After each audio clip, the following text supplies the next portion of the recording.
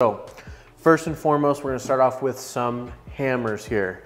This is a dead blow hammer. This is a ball peen hammer. If you can only get one, I recommend probably starting out with a ball peen, and then you can get a dead blow later on.